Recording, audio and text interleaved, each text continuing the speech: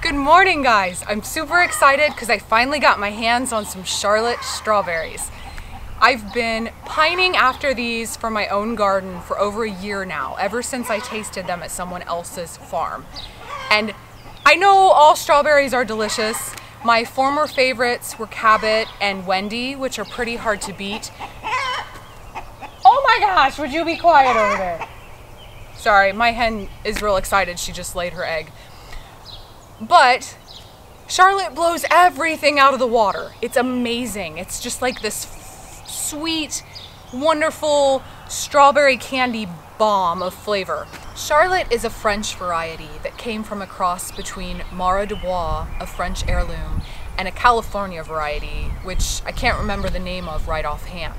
But if you're familiar with Mara du Bois, you know that it kind of has a cult following because of its incredible flavor and this amazing aromatic floral fragrance that it has.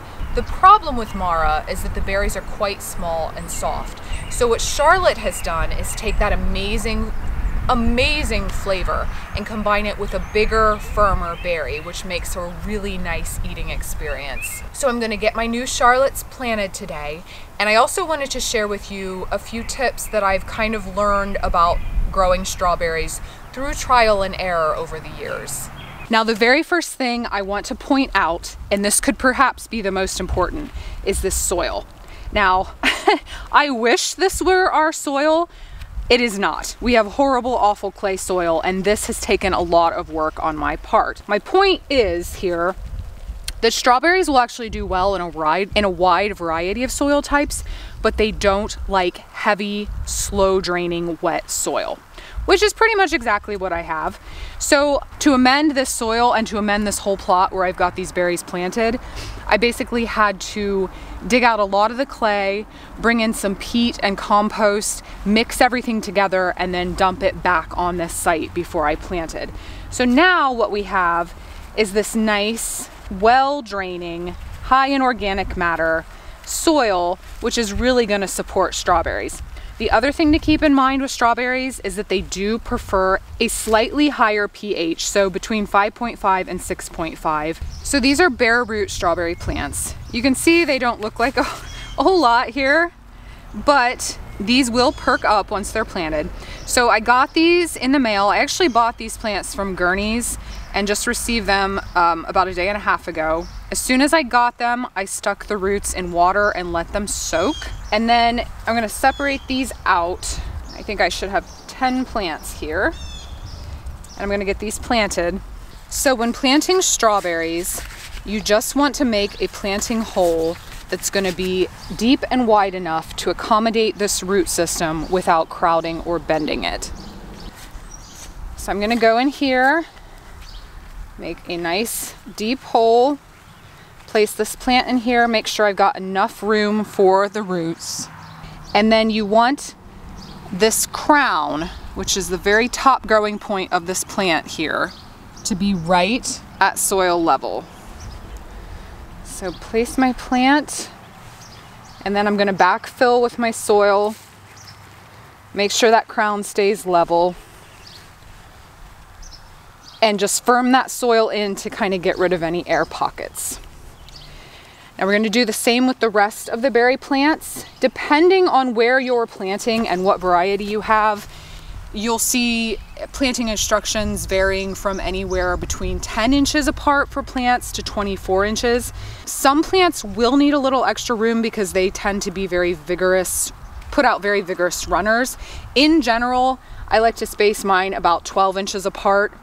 That gives plenty of room for the plants to spread and put out new runners and makes for a nice filled in, kind of a pretty strawberry patch.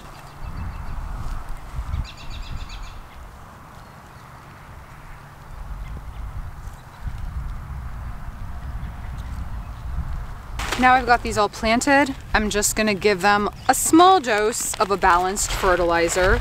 A 10-10-10 will work well. And that's just to get these plants kind of a jump start on growth. Something to keep in mind with strawberries, I've noticed a lot of advice out on the internet that says to fertilize them in the spring, but from looking at university research, You actually want to avoid fertilizing them with nitrogen in the spring because this will lead to a lot of excess foliar growth and soft berries, which is not good because soft berries are more prone to attacks from insects and rots and those types of things. It's better to actually fertilize them right after the harvest because that will help rejuvenate the plants, especially if you're doing a planting renewal at that time, like mowing down all your plants and letting them flush out new growth. The other thing is to avoid over-fertilizing in general, over nitrogen in general, because again, that will lead to a lot of foliar growth on these plants at the cost of the yield. So you'll get more foliage, less berries, which is not what you want. And then we're gonna water these babies in. You wanna keep these watered well until they get established. And then strawberries, as a general rule, prefer about an inch to an inch and a half of water per week. It is important to keep them watered, but it's equally as important not to get overzealous and overwater them because waterlogged roots are going to do just as much damage as underwatering them. So if you're unsure like how much rain you got, stick your finger an inch to 2 inches down in the soil. If it feels super dry down in there, just give them a nice deep drink of water once a week. And then the last step with these newly planted berries is to mulch them.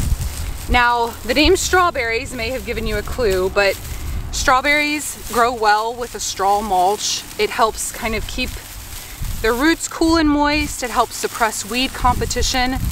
But I will tell you honestly, my absolute favorite preferred mulch for strawberries is pine bark mulch or pine fines. I don't have any right now, so I'm not using them, but I find that it works really well, at least in my area with my soil, because the pine tends to add a little bit of acidity. It looks really nice and it does an excellent job keeping the weeds suppressed. So just keep that in mind. You can also use things like pine needles. I think they sell like a chopped straw mulch, which is actually a little easier to use, but kind of anything that's gonna help suppress the weeds. Now keep an eye on your plants as they grow because in about a month and a half or so, sometimes even less, they'll actually start to put on blossoms. The first year you are going to want to pick these off. I know that seems really counterintuitive, like, what? I'm planting these for berries, why would I pick the flowers off? But bear with me here. You want to do this because if you let them fruit the first year, you are essentially sucking their ability to put vigorous growth into the plant and the roots. So by pinching the blooms off in the first year, you're allowing the plant to get a really nice, vigorous root system to really put a lot of growth and strength into this plant. And that's going to give you a bumper crop the following year.